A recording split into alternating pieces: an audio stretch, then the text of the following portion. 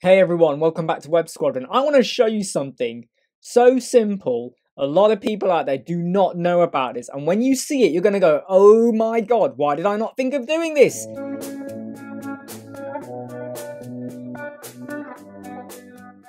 When you have, say like an icon list where you've got loads of icons, maybe for Facebook, Twitter, your YouTube, your telephone, your email, or other icons, and then you want to show an icon for a navigation bar because you want to have a pop-up canvas menu.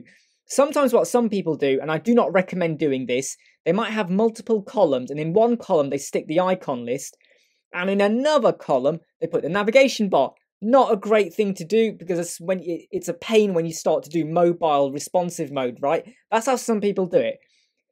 The most common way to do it is you have the icon list and the navigation bar in the same, that's actually an icon, by the way. That's an icon with using the bars.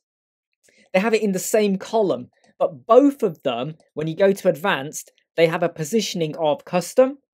So both of these have positioning custom. That then means they can be side by side, okay? So now you've turned two columns into one.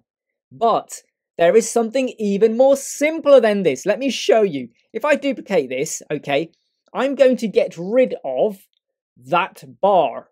So we're just left with the icon list. I'm going to click this, and over here we have the icon list. I am going to add in another item. I'm actually going to get rid of the text. I'm going to click over here, and I am now going to pick bars. There we go. We're back on our bars. It's what we kind of did with the icons, right? So now we have everything in the same area. And here's the really cool bit.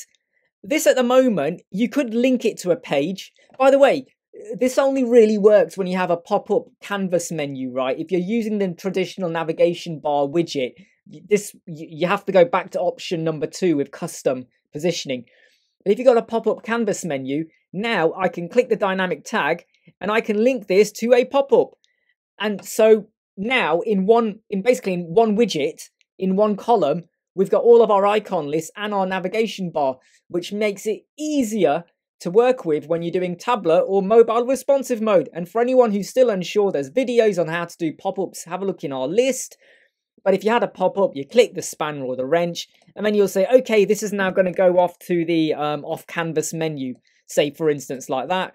We hit update, and if I was to preview this and you click it, the off-canvas menu slides in, or however I set it up. That is so simple and easy.